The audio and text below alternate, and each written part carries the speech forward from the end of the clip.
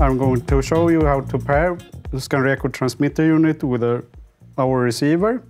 And we have a power supply and a cable, much shorter than you normally will get. Well, you have to remove the small lid on the side.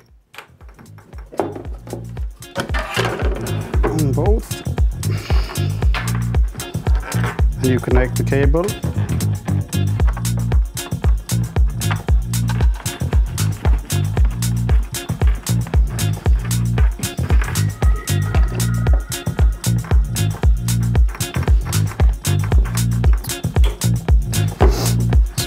And when you start to pair, you have to turn it off first, because you have only 1 minute to pair when you start it.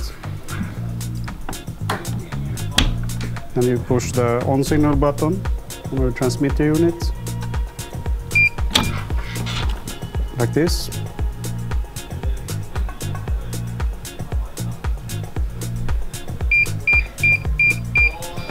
Now it should be paired. And now you see it indicates 1 dash. It means that it's going through cable only. And when you remove the cable, you have to restart the transmitter. And now it should be on remote, like this.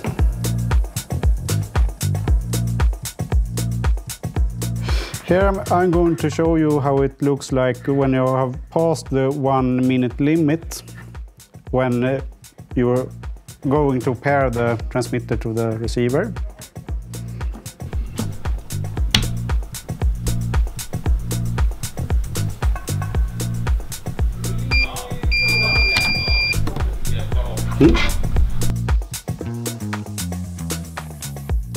Once you have paired the radio system, the small LED will show green when it's turned on and they have a radio connection.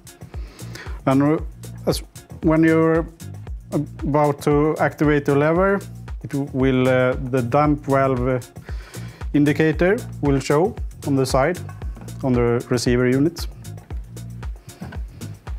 like this.